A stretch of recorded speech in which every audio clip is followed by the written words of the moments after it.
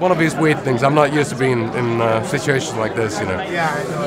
You know, that was my only like gig suit I had to put on, so I was trying to be something. It's fine, you know. It's fine for now. It's all, you know, in rags and pieces and torn apart, but I guess it'll last for tonight.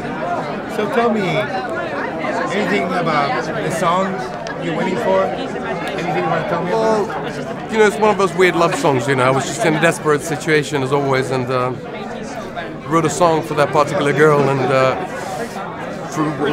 through that song I was able to put some bread on my table, and unfortunately the relationship ended, but I don't know, that's, you know, I live through songs. That's the way it's always been for me since the very beginning, more than 20 years now.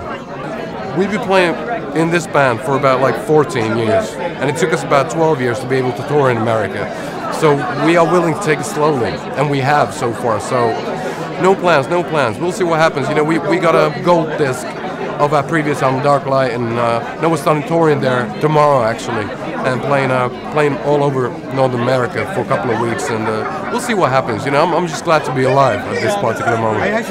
Well, you know, we started the whole band because Black Sabbath, so I'd have to say that it's still Black Sabbath. You know, they gave us hope when we first started out with the band, but I still listen to a lot of Neil Young.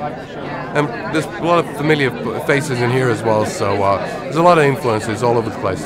Any advice you have for people who are starting out? Well, you know, learn how to cut your fingernails proper, and learn how to play your instrument before doing your eyeliner. That's always a good tip, but that's about it.